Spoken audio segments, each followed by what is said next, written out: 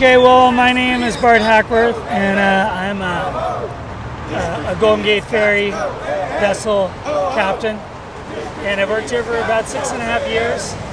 And what I do every day is work with the crew aboard my vessel to maintain a safe passage of passengers back and forth across San Francisco Bay in all weather conditions and all conditions. And basically, the Golden Gate Bridge, I've always wanted to work here because it's always been known as a great place to work, a great atmosphere, and a good place as far as how they treated their employees. And the public has always been pretty happy with the job we do. And now I just, along with everybody else here, see that the district is pushing us in directions that aren't going to be best for us as individuals or the bridge as a whole, as far as making us motivated, healthy employees. And we got to put a stop to it now, because we're willing to bargain and we're making huge effort to meet their financial goals.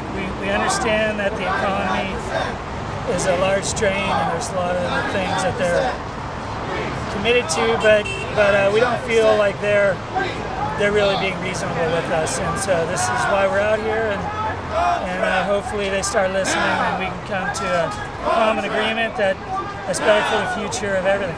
Every day I make sure that thousands of passengers have a safe and enjoyable trip across San Francisco Bay. I'm very concerned about the direction the district is pushing us in. The employees of the bridge are being asked to make major concessions in the areas of increased costs of healthcare benefits through premium sharing, changing the retirement age for new hires to be age 60 to qualify for a pension and retiree health benefits, and reducing the amount of doctors current retirees will be allowed to see for health problems. I started thinking about how premium sharing would affect me and others, so I did a little research and came across a study done by some University of Chicago researchers. In this study, they stated that one of the common reasons a company will implement premium sharing for a healthcare plan is to encourage employees to move their spouses and children to an available alternative plan.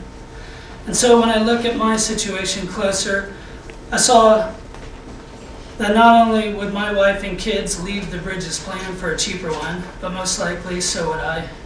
This is not something I would like to do.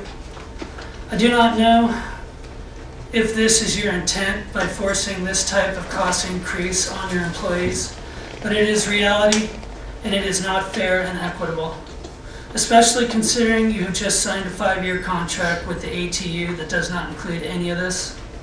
I earn my benefits every day making sure the ferries, the district, and the public are safe. I ask the board, move off misguided principles and seriously reconsider the significant consequences put forth by the Labor Coalition, or concessions put forth by the Labor Coalition, so that we can settle our contract as soon as possible. All that we are asking for is respect and fairness. Thank you.